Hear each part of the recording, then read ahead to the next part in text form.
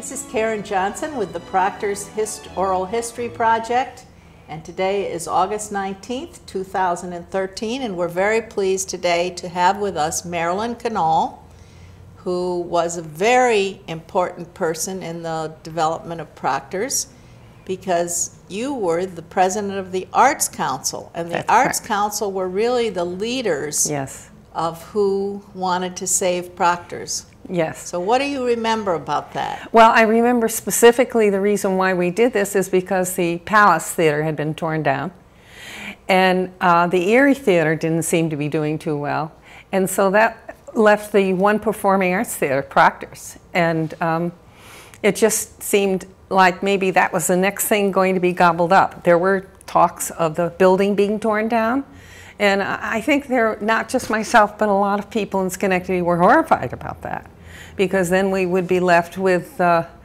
Erie Theater, which was in really old repair. It needed a lot of work done to it, as well as Proctors did, but Proctors was better, and it held more people, I believe, also. So that's what we did. We got together a group of people and brought it to the attention of the Schenectady people, and so they went to town. And everything came from there. That's right. So when you were involved in the arts in Schenectady. Yes. In what way? Well, first, or ways. Okay, first of all, I believe I became interested in the arts because my daughter was a dancer, but then I became interested in the arts as far as not being a performing artist, but someone who in the background carrying on performances and so forth. And so performing arts was an important part of my life. I thought that Schenectady needed as much as we could do, and so I did my little part, that's all. So do you have memories of Proctors before? Yes. Before all this happened? Yeah. And what? Well, the seats were broken. That's what I remember mostly. Do you remember what kind of shows there were? No, I just remember the show that came after Proctors was taken over, and that was the black musician. Blackstone. Blackstone. And I believe he was the first performing arts person there after it was taken over by Axe. Right? Yes. Okay. And then from there on, I remember Dan, the one in the manager of Proctors. Dennis Madden? Dennis Madden, yes. And all that he did a lot, worked hard, was there 24 hours a day, I swear, and helped to bring Proctors back to the performing arts theater that it is now. So I have to give him a lot of credit for that. So the Arts Council was trying to help this new corporation get started. And you did some fundraising for them. Oh yes, we did the one where all of Proctor's Arcade was open to all sorts of things, and then the theater was open the whole time for any performing arts that wanted to take place, free.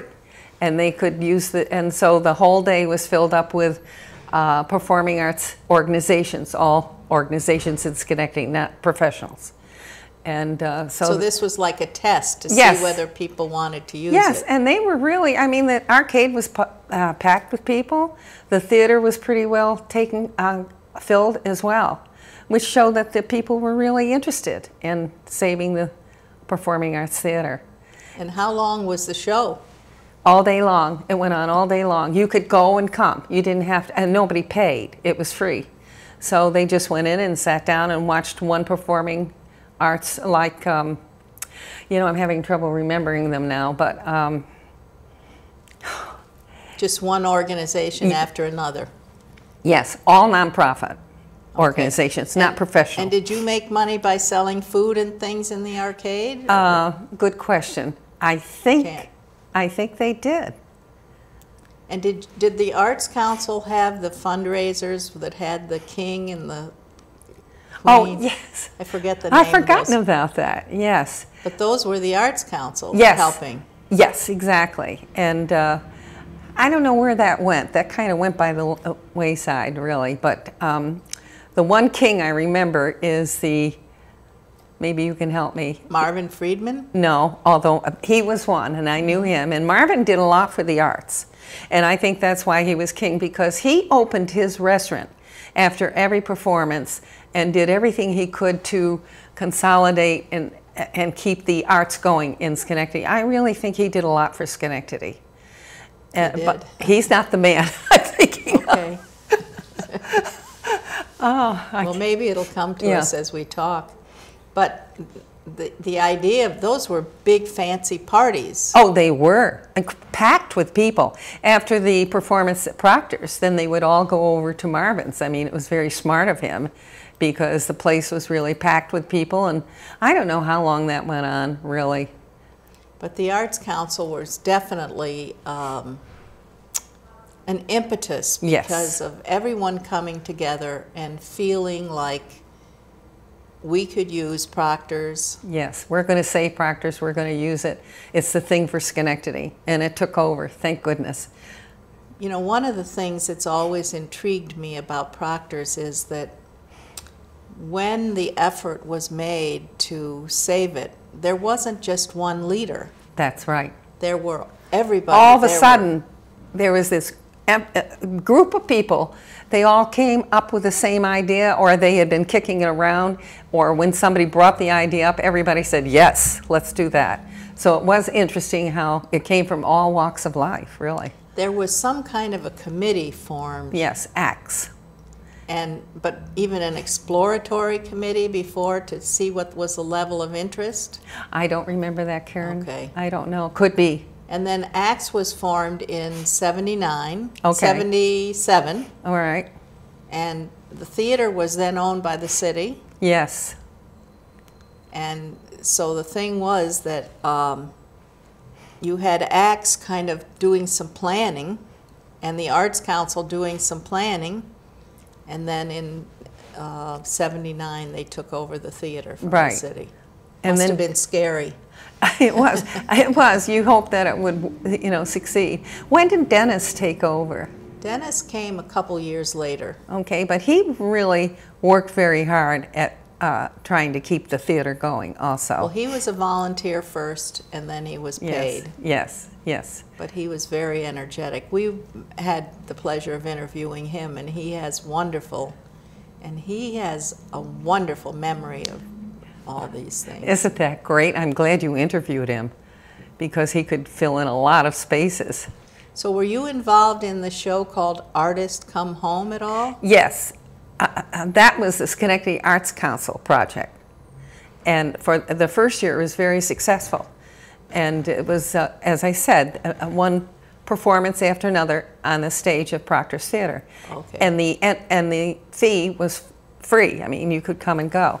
But I think what Schenectady Arts Council wanted was to get Schenectady to realize that we have this wonderful performing arts theater at our disposal. And I think it did do the job. A lot of people came down to that. And in those early days, was the condition of the theater still a little rough? Oh yes, the seats were broken, like you'd sit down and there'd be a big vacant hole. You'd sink down. So it wasn't, you know, well, they just I won't say like today because we have a few springs that are still a problem. Oh, do you really? Yes. They should be marked. Well, they fix them as they go. But the carpeting was, I heard, pretty bad. In the dressing rooms and all that. I mean, the whole place was really... So everyone was trying to overcome the shabbiness and just say, this is a great place, we can make it better. And yes, exactly. And you were indomitable. Yes. It all worked out in the end. So as the president of the Arts Council, you served on the first board of ACTS. Not as a member, but an ex officio member. And so you heard those early conversations. I bet a lot of them were about, we don't have any money. You know, I don't remember that. I'm sure that was a big problem, though. Well, most nonprofit boards have that conversation, but I think it was a pretty bad situation. It was. It was. I'm amazed that it's come this far. It's wonderful, isn't it? It is. Yes. And to think that the effort that was put in by you and so many other people. Yep. But Frank Legier, Mickey Legier? Yes. You know, I heard that Mickey, I was wondering if she was going to come because she and her husband did a lot in the background. They never pushed themselves to be known or anything, but they worked very hard for Proctors. I understand Frank is dead, but Mickey is physically unable to come. But I wanted to get her and her husband's name here because they really deserve to be mentioned.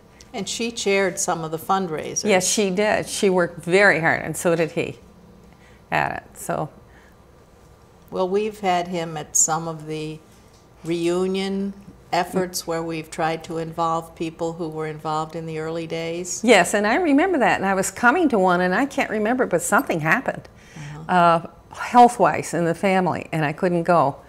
And I was horrified because I really would have liked to have seen a lot of the people that worked so hard for it. Is there anything else you remember about Proctors that you'd like to tell us about? You know, I never, the thing that bothered me a lot and still does is that I never really got to see all the back of Proctors, the offices and up on the third floor. I know there's a third floor where there was an apartment, and I knew that there was a tunnel underneath.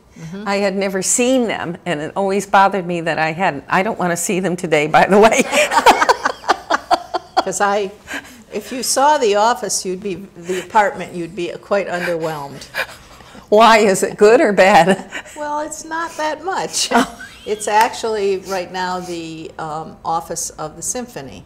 Oh, all right. Yeah. And they come in and do some work there. Okay. But nobody's living there. No. Yeah. But the rumor that I heard is that Mr. Proctor stayed there when he was in town. Yes, that's what I understood as well. We don't know if that's true. And we never will. It's nice to think anyway. But did you ever go in the... Well, when we were doing the air conditioning project, I did go in the basement and look at the old air conditioner, which was a Carrier, and it was water-based, and it had these nets, and they rolled around, picked up water. Oh, and wow. And then a fan went on it, and the air came up through the floor. And it was very moist. And probably today you wouldn't be allowed to use it because of Legionnaire's disease. Oh, yeah. But there are pathways underneath the theater that were to be used for putting electrical cords and things like that, and also for air circulation. Right. Well, do you remember when there was a horrible fire in a nightclub? Do you remember that? Not in our city, another city, but this is leading up to something that happened. I was just a kid, about 12 or 13 years old, and the nightclub burned, and a lot of the people didn't get out.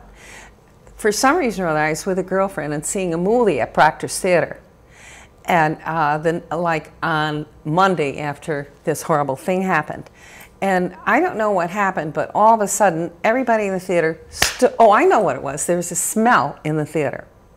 And it was a strange odor. Did not smell like fire. I really couldn't identify it.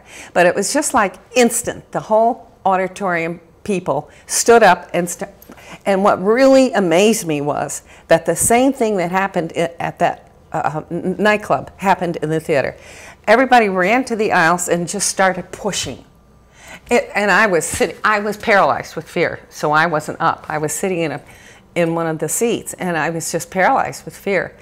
And finally, the lights went on, and a man came out on the stage, and he calmed the people down, and he said that it wasn't a fire, that we were all safe. But I couldn't help but remember this is exactly just 2 days before, the same thing, and they didn't learn from that. That, you know, and by the way, the exits, I saw them, were empty. So they weren't using the exits, they were using the aisle and pushing, and it scared me. But well, you'll be glad to know that our ushers now have training in this. And so that's good. They practice evacuations of the theater. Okay. And they take good charge of it. And so we can evacuate the theater pretty fast. Oh, that's wonderful. Yeah. So set your mind at ease. Okay. Well, Marilyn, you're living where now? I live in What the heck is the name of? Teaneck. Oh, Teaneck, yes.